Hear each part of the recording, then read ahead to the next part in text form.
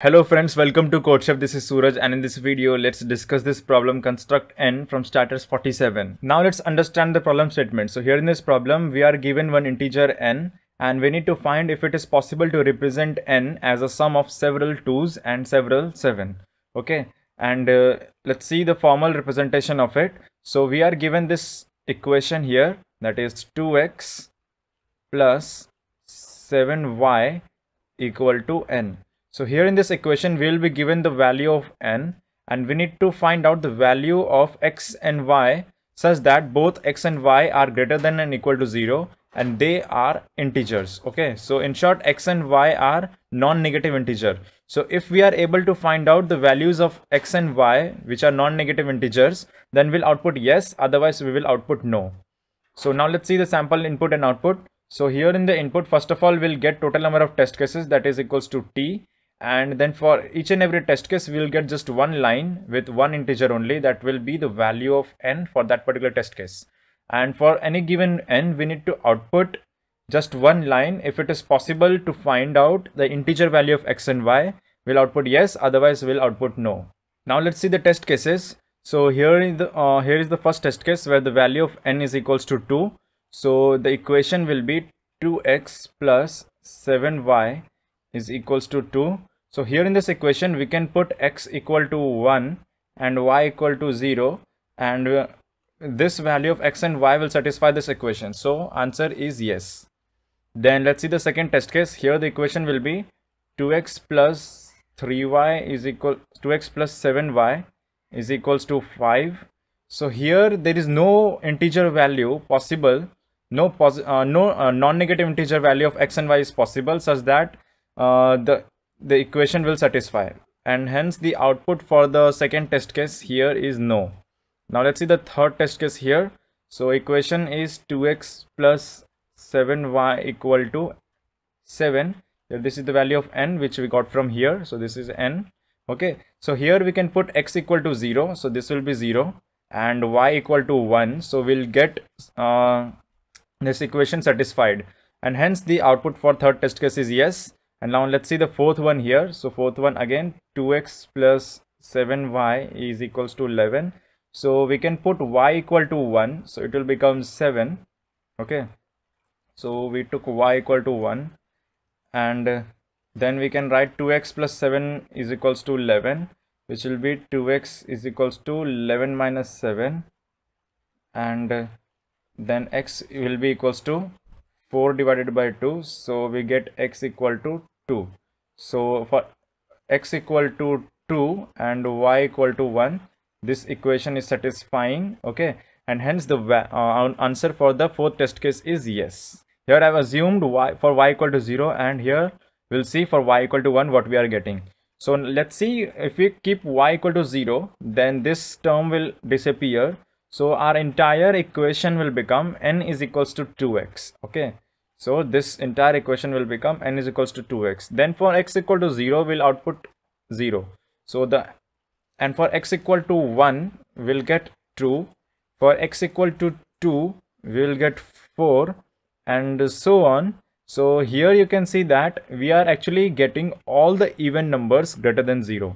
So here we are getting all evens. Okay, now let's see, if we keep y equal to 1, then this expression will become 2x plus 7, and that will be equals to n. So here if we keep x equal to 0, then we'll get 7. Okay, this term will disappear. Then for x equal to 1 we get 2 plus 7, that will be simply equal to 9, and for x equal to 2 we'll get 2 multiplied by 2 plus 7, that is 4 plus 7, which will get 11. For x equal to 3 we'll get 13, and so on. So here you can see that we are getting all odd numbers greater than equal to 7. Okay, so if we keep y equal to 0, then we can choose respective value of x to get any even number. Okay, and if we keep y equal to 1, then again we can choose respective value of x to get any odd number greater than and equal to 7. So Out of these two cases, then we are left out with numbers that is 1, 3 and 5. So 1, 3 and 5, these are the three odd numbers which we can never get for any non-negative integer value of x and y. Okay, so our approach will be now simply we'll check n, and if n is equals to 1, 3 or 5, then we'll output no, otherwise we'll output yes. I hope you understood logic to this problem, but still if you have any doubt, now you can use this new feature in CodeChef, that is CodeChef's doubt support. So let me just show you how you can use this new feature. So let's say you go to this practice section, and let's say I pick any problem. So let me pick this age limit problem. Then here in this problem, let's say I'm stuck and I'm unable to understand this problem, or you may get any confusion. So what you can do here is you can go to this ask a doubt section, and here you can chat with our experts. So let me start this new chat, and here I'll ask a simple question. So let me ask.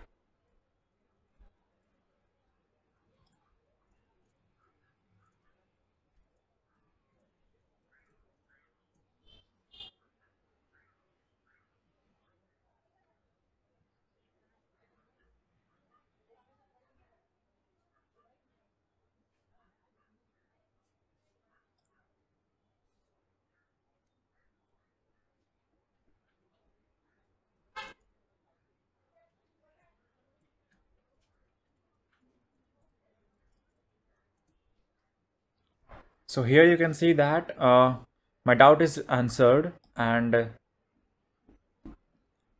similarly you can also ask your doubts in the doubt support and get the answers quickly. So this doubt support will be available 24/7. So you can ask any doubt regarding this problem, and the experts will be there to answer your questions. Here is the implementation in C++. So first of all, I'm getting t, the total number of test cases. Then I'm calling solution function for each and every test case, and here in the solution function I'm accepting the value of n. Then here I'm checking if n is equals to 1, 3 or 5, then I'll output no, otherwise I'll output yes. Here is the similar implementation in Python. So first of all, I'm accepting t, the total number of test cases. Then I'm calling solution function for each and every test case, and here in the solution function I'm accepting the value of n. Then here I'm comparing if n is 1 or n is 3, or if n is equals to 5, then I'll output no, otherwise I'll output yes.